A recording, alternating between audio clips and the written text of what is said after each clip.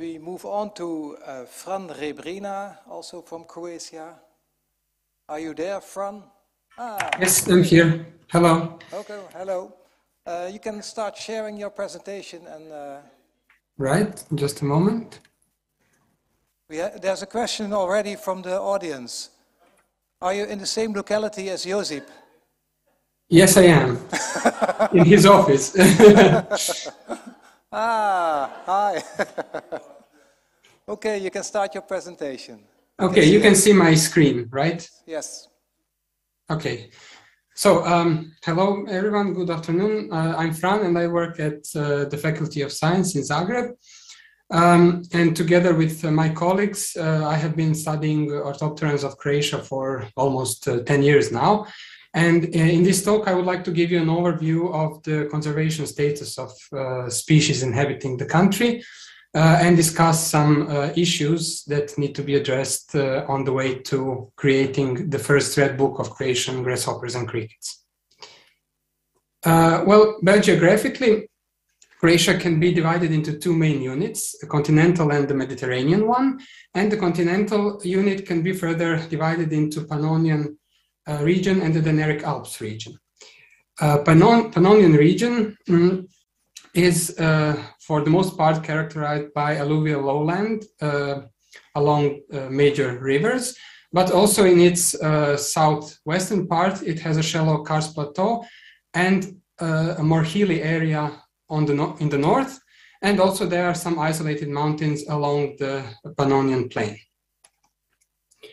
When it comes to the Dinaric Alps, they are characterized by mountainous karstic landscape with peaks below 1800 meters above sea level, which means there is no true alpine belt, but there are isolated subalpine habitats close to the highest peaks, while the rest of the region is mostly characterized by mountainous continental climate with some Mediterranean elements that penetrate rather deep into the mainland in some areas. And finally, Mediterranean region can be divided into several subregions because climatic conditions differ along the coast. And there are also some isolated mountains here in Dalmatia, which are not per se part of the Dinaric chain. And also you can see here that islands are shown as a separate subregion because they have some of their own peculiarities, and also their exploration level has been historically rather low. As you can see, there are a lot of different climate types, a lot of different geographic elements in the very restricted area. So, of course, this leads to high biodiversity. According to the present data, we have 187 orthopteran species in the country.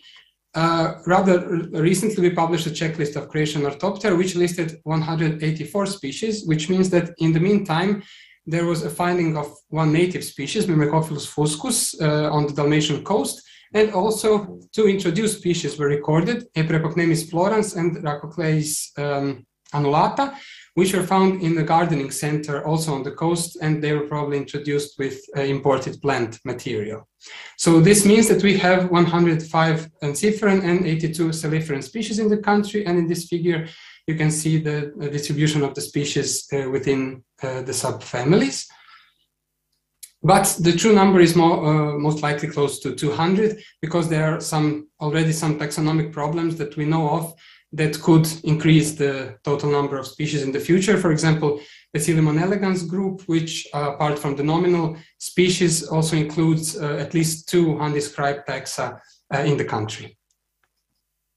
There were species inhabiting Croatia were not assessed, their conservation status has not yet been assessed at the national level, but according to the data we have for Europe and the European Union, we can see that 27 species inhabiting the country are under or near the threat of extinction, which amounts to about 15% of Croatian orthoptera. And as you can see from this figure, 9%, that is 17 species, are found within one of the threatened categories, and also 2 additional species are listed as data deficient.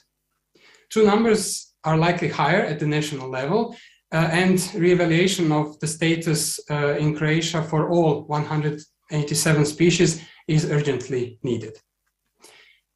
This is especially illustrated by this figure here, which shows that as much as 25% of Croatian Orthoptera, that is 47 species, are recorded at less than 10 localities, and about half of this number, 24 species, are recorded at only 1 or 2 localities so far.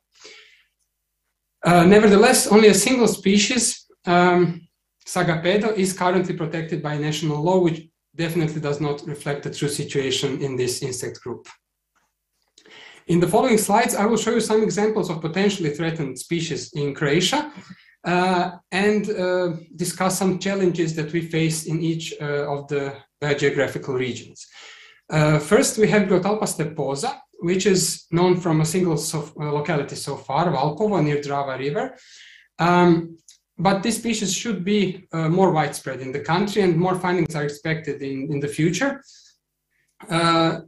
And it would be especially interesting to see where is the distribution border of this species and whether there is a contact zone with nominal Grotalpa. But the much tougher problem is present on the coast because our Adriatic Grotalpa populations have their taxonomic status still unresolved. They definitely belong to a distinct species, so different from these other two that inhabit the country. They could represent one of the Italian species, or maybe it is one of the species inhabiting southern, currently known from the southern Balkans, but also it could be a distinct species that is endemic for this area. So a revision is definitely needed. Another curious case is Tetrix transylvanica hypsocorypha, which was described as a subspecies in 2014. And until recently, it was considered extinct in Croatia because it was described from two specimens from the historical collection of National History Museum in Zagreb. And it was not confirmed at the typical, at the type locality. However, quite recently in 2020, 2021, the species was recorded at two new localities, Strahinjica Mountain and Ivanščica Mountain in Hrvatsko Zagorje region. And it was found in moist leaf litter in continental beech forest, which is a habitat not frequently explored by orthopterists. So it is expected that it should be more widespread in the country, but it was simply overlooked. In the Deneric region, we have the case of Pavlović frivalski, normally a widely distributed southeastern bush cricket species in Europe, which was discovered in Croatia only in 2013 on Poštak Mountain, inhabiting humid mountain meadows above 1,000 meters above sea level. And this was considered to be the only population in Croatia, being on the southwestern distribution border of this species. But very recently, a specimen was photographed in Plitvička jezera National Park, which shifts the distribution border of this species even more to the west. And now it remains a matter to be resolved is how isolated these populations are, because the closest known populations in Bosnia are about 40 kilometers away from these Croatian populations. So our populations could be quite isolated and therefore under threat of extinction.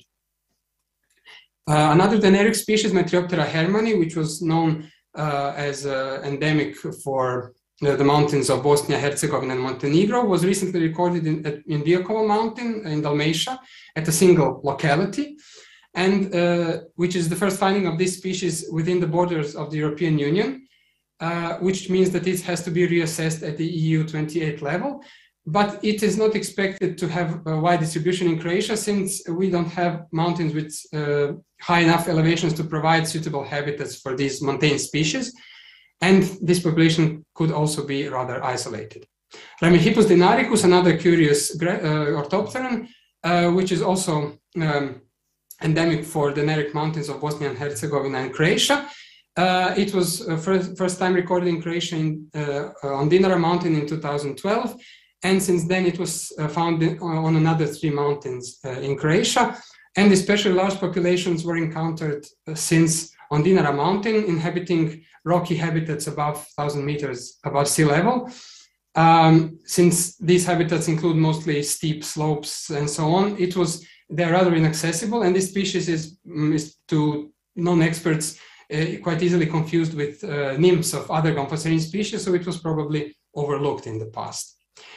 Two very interesting species are in the Adriatic region are Barbithissus kaltenbachi and Rhacocleis bucici, which are the only two bush crickets endemic to Croatia. They were both described from Far Island, and Barbithissus kaltenbachi has since been found also on this island in maquis with grass patches and bare rock, with individuals usually resting on bushes and small trees of Quercus ilex.